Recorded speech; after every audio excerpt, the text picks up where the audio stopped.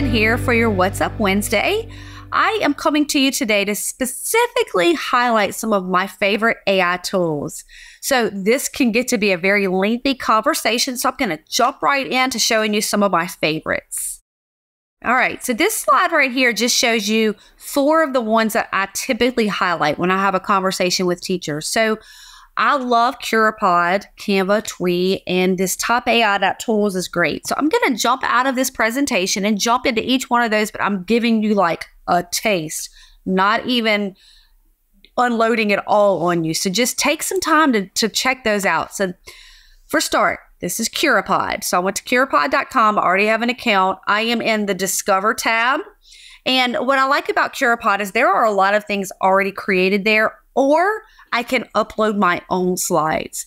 If I upload my own slides, what's cool about it is I can hit this option called Curify My Slides.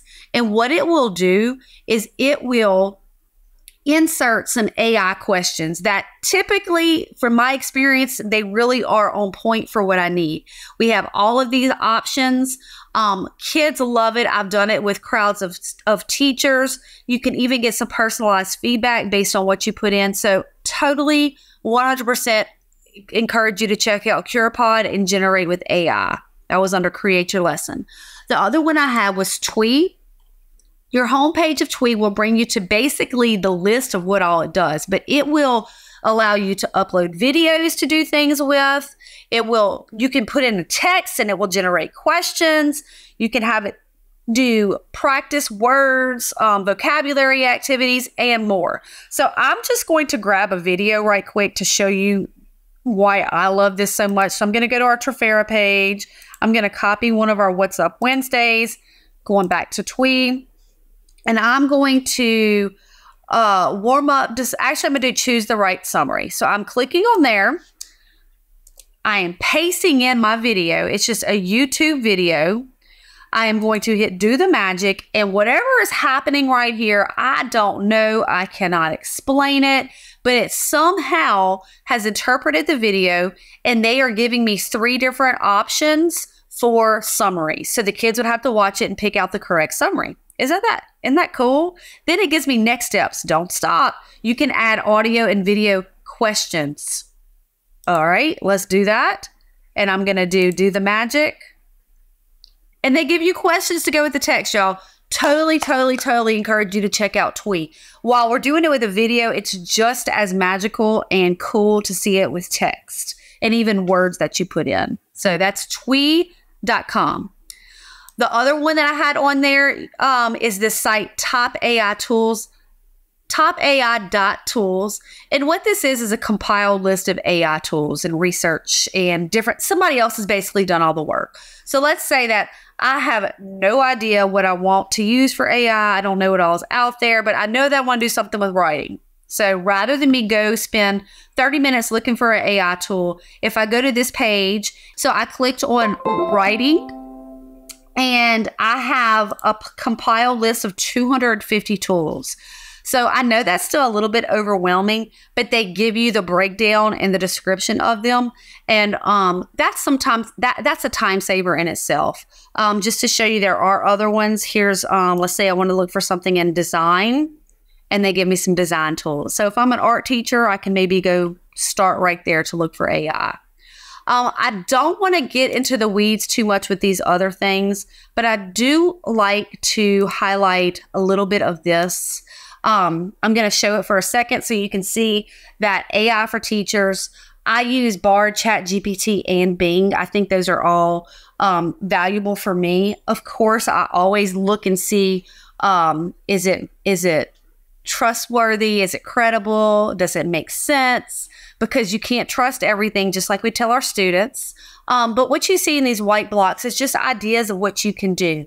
Some of my favorite things to do on here is to explain topics. So I was really known for like just kind of over talking and just being too descriptive with things for some students, and they just didn't get it. So I have found that if I had something that was too wordy, I could go put that into Bing, for example, and just say simplify.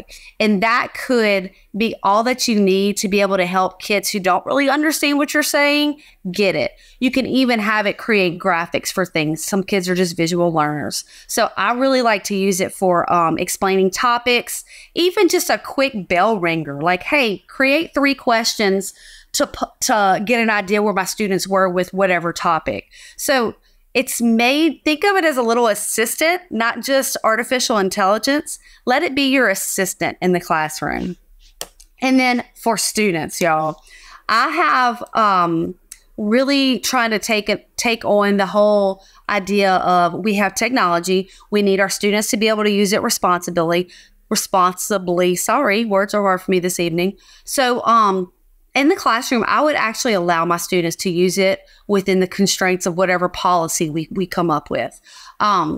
They can create their own study guides with content they've learned. They can put in their, like if they did a writing, they can put their writing into one of the sources that you allow them to use and ask for feedback based on whatever criteria.